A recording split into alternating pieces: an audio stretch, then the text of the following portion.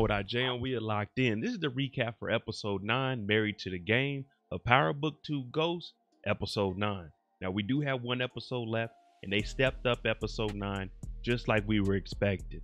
Now, you see the title, Married to the Game. That means till death do us part. And unfortunately, we did lose somebody this week. RIP to her. We'll get to that. But first, if you like power content, breakdowns, theories, and predictions like this, recaps, after show discussions, you're at the right spot. I'm that #1 channel. You need to go ahead and hit that subscribe button. If you're not subscribed to the channel, turn on your notification bell and make sure you hit that like button. Let's try to get this to 100 likes. Now let's get ready to jump into it. This is the recap of Married to the Game, episode 9, Kane and Noma become one. Starting the episode off, we see Kane and Noma getting fitted. Noma's putting on her nice dress. Kane is trying out his suit, texting the family to see if they coming through, because this is a wedding. Even though it's business, Kane is starting to take this wedding a little bit too seriously. He's thinking that him and Noma, they really about to become one. The rest of the Tejadas, they sitting at the house playing dominoes. They're getting text messages from Kane. Even Auntie Janet came back. Now Janet is like, we're gonna go to this wedding. This is my nephew. That's your son and that's your brother. Y'all gonna show up. We hear Drew saying, oh man, I ain't worried about that damn wedding. I'm not going to that. Monet's like, man, I ain't trying to go to that funky wedding. They don't support Noma. Remember, at one point, they were working for her. In class, Tariq, Diana, Effie, Brusandria, they're getting prepared for their final exams. This and the quiz that they take next week will be the final grade. Effie ends up getting a text message to Effie Morales from Stanford University. Congratulations, you've been selected. While Effie got the good news about getting accepted into Stanford, Tariq gets his test. He jumps right into it. Diana, she's looking around, and you can tell that she's not feeling comfortable in the classroom. So she ends up removing herself for the classroom, and Tariq is looking at Diana like, Diana, are you okay? She doesn't even look back. Tariq goes to his room, and he ends up seeing Brayden in there. Now, Brayden is supposed to be moving out, but Elle went to the hospital, and she's not answering his calls. So right now, things aren't looking too good for him. But Tariq ends up getting a phone call from Don Carter. Now, Don Carter and Noma, they've been working together. And right now, Don Carter is telling Tariq that there's a rogue dealer up in Staten Island at an abandoned amusement park. I need you to go up there. Tariq doesn't want to do it. Plus, he needs to study for these exams. Don Carter says, no, you're going to do it. You work for me. So he has Tariq right where he wants him. Drew is still on the job for Don Carter, and he's going to collect, see what these goons have. But when he gets there, they're kind of making fun of him and wondering, why is Tariq going up to Staten Island? So Drew is starting to get a little upset. He pulls the pistol out. He's like, what information do you have about Tariq going to Staten Island? They're like, man, look, Carter wanted him to go up there, and we were just wondering why he didn't send you.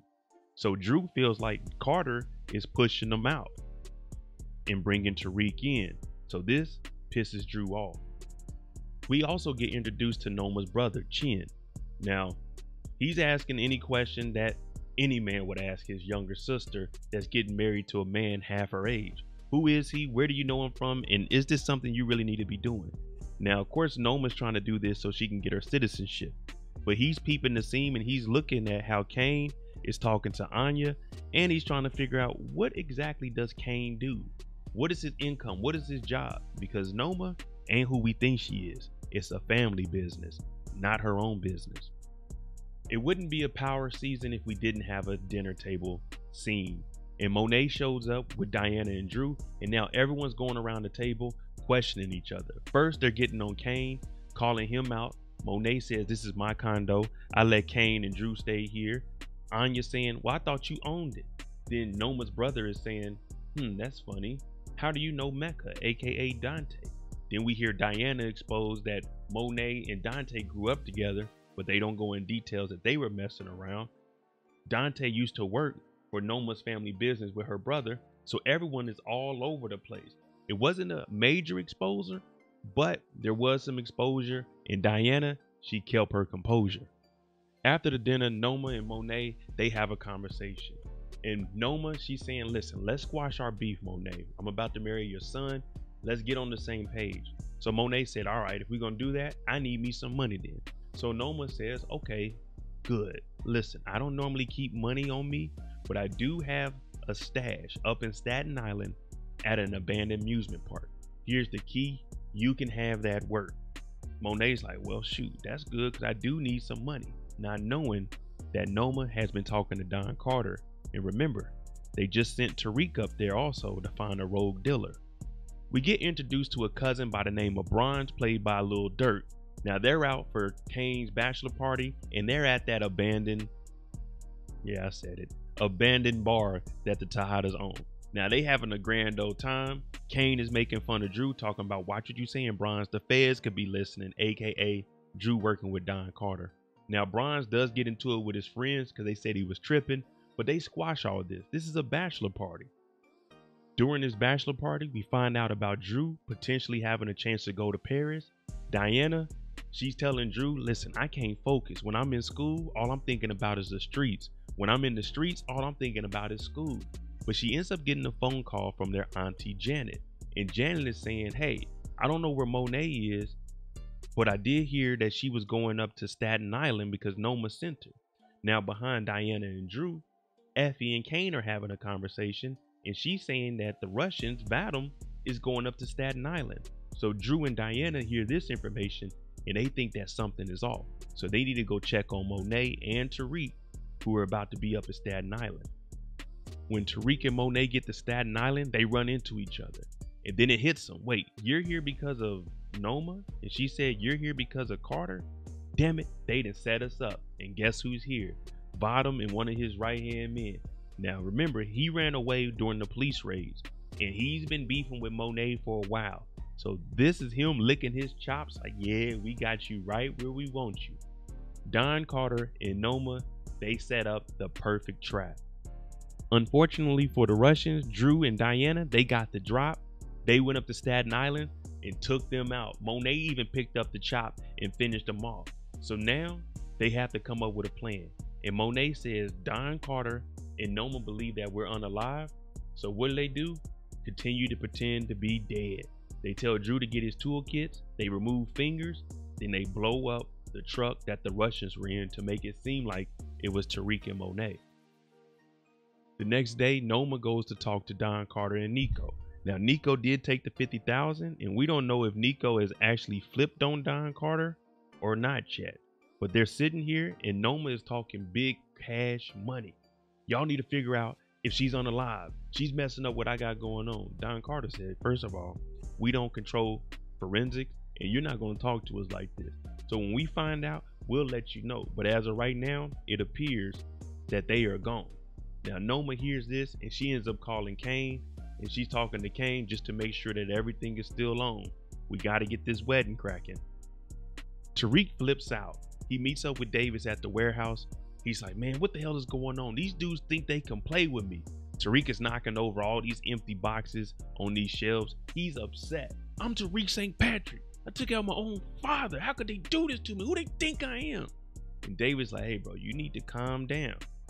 But we need to link up with Monet, Drew, and Diana and come up with a plan because we got to get Don Carter up and out of here because it's looking bad for us. And then we can handle the Noma situation.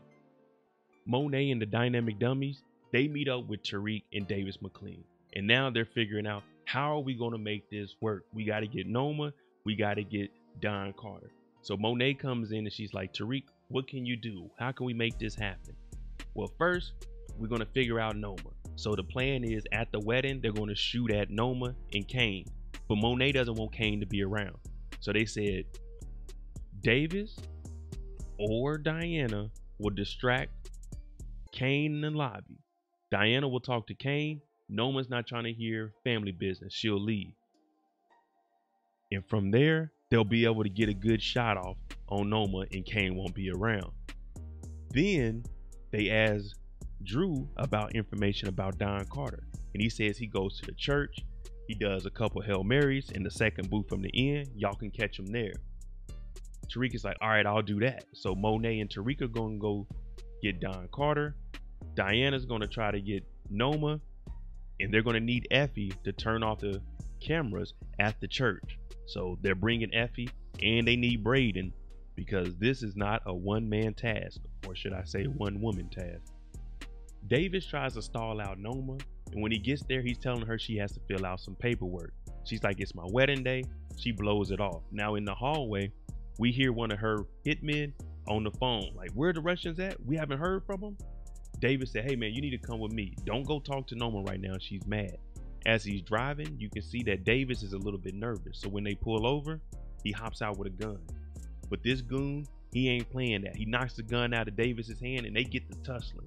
Davis ends up choking him out and he is spooked. Out of nowhere, he's scared as hell. But he drags his body into the woods. We're one step closer to Noma. It's time for the wedding. Drew and Diana show up because they gotta distract Kane to get at Noma. The wedding is beautiful. Noma came out, no disrespect to Kane. Noma came out in that all white. Beautiful. Davis showed up, changed his suit. Everyone is clapping. Congratulations on Mr. and Mrs. Kane Tejada. Drew start clapping. Diana telling him, calm down.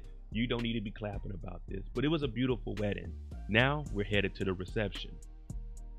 At the church, we know Tariq is waiting in one of the confessionals, but in the back, we have Effie. She tased the security guard. He's out. Brayden got the priest. He's out. But then Brayden needs to take a little cocaine dancing dust break, aka that cocaina. He takes a hit of that. He asks Effie, does she want some? She's like, no, man, we need to be here. Tariq told us no drugs. All right, there go Don Carter. Here we go. Don Carter enters into the confessional booth. When he closes the door, Tariq leaves his. He has that gun with the silencer on it. He hops out. He got the drop on Don Carter. He puts the gun to Don Carter and Don says, you'd be a fool to do this, Tariq. I got footage. You know that guy Zion? Yeah, I got a tape of it. So Tariq gets temporarily distracted. Boom, boom, knocks the gun out of Tariq's hand and puts him in handcuffs. They were supposed to be getting Don Carter, but Don Carter got Tariq. Brayden and Effie, they hop in a 96 Impala SS. Now they chasing down Don Carter because Tariq is in the back. They told Monet. Monet's like, God dog it. So Monet gets up out of here. They're chasing down Don Carter. They go into some construction zone. I don't know where Don Carter's taking Tariq, but when they get over there, Brayden, high as he want to be, he rams Don Carter's vehicle into a truck. And Effie is like, Brayden, what the heck did you just do? At the reception, word gets around that Monet and Tariq are still alive, thanks to Don Carter. So now we see Noma asking Kane, you're either with me or you're with your family. And Kane is like, what? She said, don't worry about it. You know, we're not going to draw too much attention to ourselves, but everyone in your family, Drew, Diana, security got them. His cousin Bronze and his crew, security got them. So basically, Noma is saying, are you going to be with me, Kane? Or are you going to help your family out? Because Monet, she's messing up the operation. And in the warehouse, Don Carter finally wakes up. Tariq is in the back of the vehicle. They wake him up. And all you hear Don Carter say to Tariq is, what's your next move, Tariq? You know I got that footage on you, so how are you going to move? Because if I don't report in or my people on the task force don't hear from me, they're going to flip the city upside down. That means trouble, trouble. So Tariq is in a predicament right now. Well, Monet heads back to the wedding. She got to get to the reception because they didn't got Tariq. So she's basically like, the hell with that. Let me go help my own kid. When she gets there, Drew and Diana snatched up. Monet catches two bodies. Ping, ping. Got the silencer on. Both security guards down. And she's like, where's Kane at? They said they got him. No, Noma got him, ma. So Drew and Diana said they're going to come in the house with Monet. She said, nah, I got this one. And from there, we see Monet go on a killing spree. I'm talking about ping, ping, ping, ping, ping, ping, ping. I'm counting bodies. 1, 2, 3, 4. Ping, ping, ping. 5, 6. Ping, ping, ping, ping. 7, 8. Ping, ping, ping. 9, 10. Ping, ping, ping. 9, 10. Ping, ping, ping. I'm like, geez Louise. Monet done caught about 12 bodies at this point.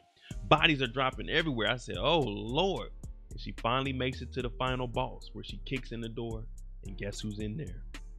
It's a shootout between Monet, Two Pistols Tejada, versus Noma and her henchmen. Kane yelled, F you to Noma, I'll never turn on my mom. Monet came through, pow, pow, ping, ping, ping, laying everybody down. But unfortunately, It was just too many guns versus Monet. Noma got a couple of shots off. Her brother got a couple of shots off. The two other henchmen got some shots off. And Monet, well, here she lays. And the last thing we see is Monet laying on the ground, surrounded by her 3 loved ones. Kane Tejada, Drew Tejada, Diana Tejada. It was an ugly sight, but Monet went out like Cleo on Set It Off, and she did it for her kids. All the time she threw them under the bus, she took some hot rounds to make sure that her kids could have a better tomorrow.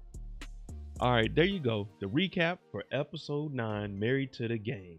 Let me know, did you expect Monet to go out like that? I didn't think we would see Monet step up and go out like a G. I was thinking it may have been some one-on-one action. Also, do you believe that Tariq is going to do anything with Don Carter, or they're going to have to let him go because Tariq might not be built like that? Let me know what you think. I'm Mo.J. We got 1 episode left. Man, it's about to be a crazy week to see how Tariq and the Tejada trio have gonna overcome with Don Carter and Noma Tejada have in store. If you like this kind of content, hit that like button. If you're new to the channel, hit that subscribe button. Thanks for watching. I'm out.